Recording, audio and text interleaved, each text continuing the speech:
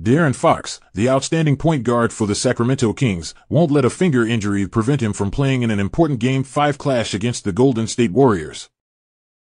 Fox informed reporters on Tuesday that despite having a fractured index finger on his left hand, he is 99 to 100% going to play on Wednesday. Fox added that this injury would probably cause a week or two absence if it occurred during the regular season, but he feels he can take the floor given the playoff circumstances. The 2023 All-Star guard and reigning Clutch Player of the Year is averaging 31.5 points, 7.0 assists and 6.0 rebounds through the first 4 games of the series, which is tied 2-2 with both teams winning each of their home games. Predict in the comment section how much playing time will Fox have in Games 5 and 6. The Golden State Warriors and Sacramento Kings has been the most exciting first round in this year's playoffs across the league, according to Programming Insider, Sports Media Watch. Game 4 of Warriors and Kings on ABC Network was the most watched NBA playoffs first-round game on any network in 21 years. Since 2002 Kobe and Shaq-led Lakers vs. Blazers. Average audience of 7,523,000 viewers, peaking with 10,406,000 viewers at 6 p.m.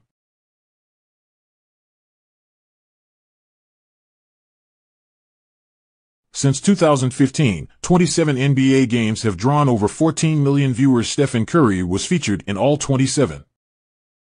Steph has also been featured in 32 out of all 33 NBA games, with 13+ million viewers in that span.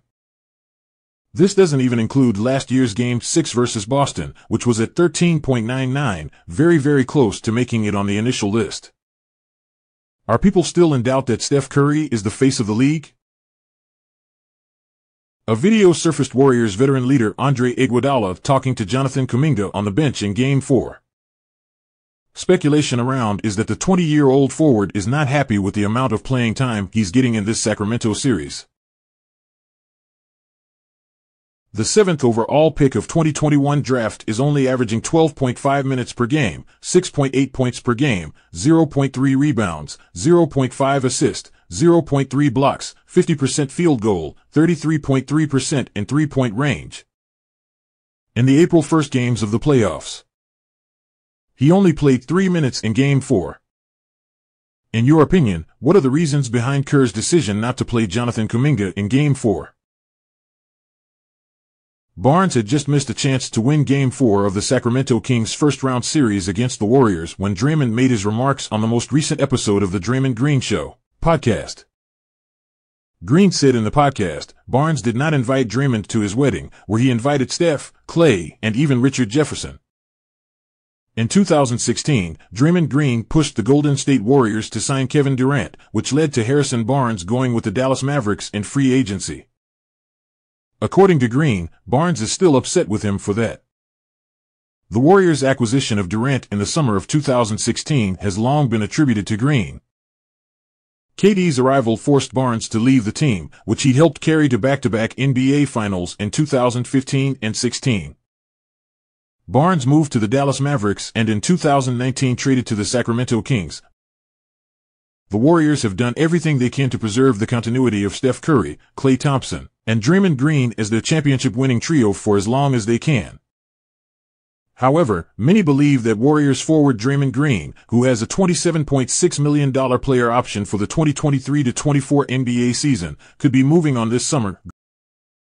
Green averaged 8.5 points, 7.2 rebounds, and 6.9 assists in 73 games this season, with Jordan Poole and Andrew Wiggins' new extensions kicking in next season.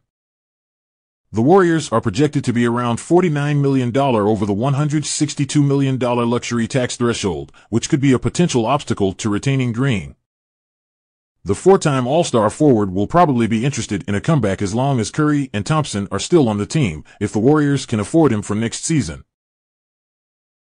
Like, comment and subscribe to the channel for daily Golden State Warriors content. Don't forget to hit the bell icon to stay updated with new videos.